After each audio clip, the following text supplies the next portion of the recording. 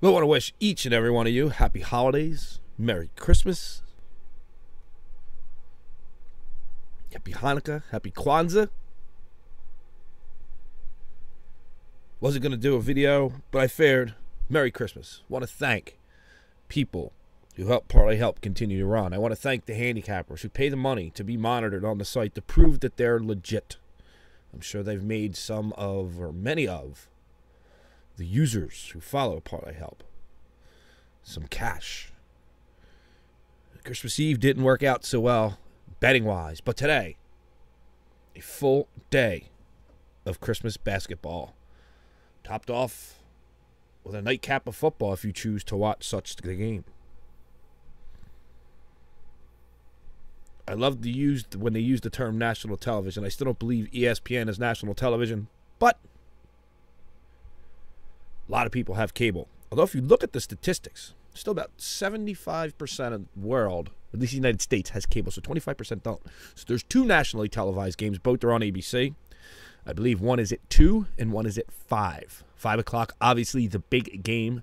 The Miami Heat will travel to Los Angeles. The Lakers are -3. But ESPN does have games starting at noon all the way up to a nightcap, and then if you choose to do so on the NFL Network, the Dallas Cowboys head to Arizona. And last I looked, the line is somewhere between 6 and 7 as a road favorite for the Cowboys. Sunday, the Eagles line is absolutely crazy. Can't remember when they were that big of a favorite. And I believe there are also 4 college hoops games. Love to see somebody put together a 5-team NBA parlay. Wouldn't that be nice to hit on Christmas? Christmas Eve, though, not so good. Only one handicapper had a winning day. The Sportsman took Tulsa with the 10. For 5 units, we will add 500 to the bankroll. Pretty much everybody else was on Hawaii, anywhere between the money line, which was your best pick. Rocky Sheraton was having a phenomenal week. Hawaii, minus the 10. Picks and predictions, Hawaii, minus the 9.5, depending on when you got the line.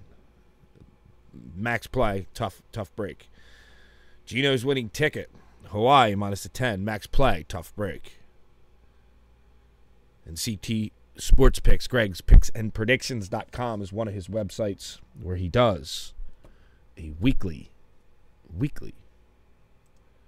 podcast. Picksandparlays.com, I believe, is the site. Or you can find Craig at ctsportspicks.com. Hope everyone has a great and wonderful Christmas. You spent a little time on the computer. Just remember today, not everyone has friends and family to be around. So some people will be on the computer wanting to chat. If it's someone you know, take 15 minutes out and chat with them. Just make sure they're okay. Holidays do crazy things to people sometimes, but for the most part, it's a great, beautiful day. It's a Saturday, which means I'll be working. We'll see if we do a Sunday video or not. If not, we will be back Monday. We are getting close to the end of December, the end of 2010, and a new Handicapper of the Month for percentage and Handicapper of the Month for bankroll. Happy holidays to everyone, and thank you to all of you that support and make ParlayHelp.com what it is. I'm going to try and make some changes in January, February-ish maybe. It'll be in the early part, first quarter of 2011. Just tweak the site a little more. I know my partner wants to make it a little more compact. He's more into the cosmetic end of it, and rightly so. He does a decent job of it. Going to try and squish things down a little bit. It's not baseball season. We got to get some of the baseball charts all in the first quarter.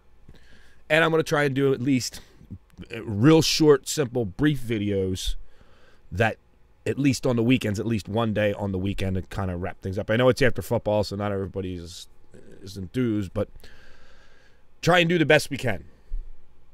Maybe one day it'll be a full-time deal. We'll have live chat rooms every night. But for now, 5 days a week videos are going to have to suffice. But thanks to everybody who helps support Parlay Help. Happy holidays to each and every one of you.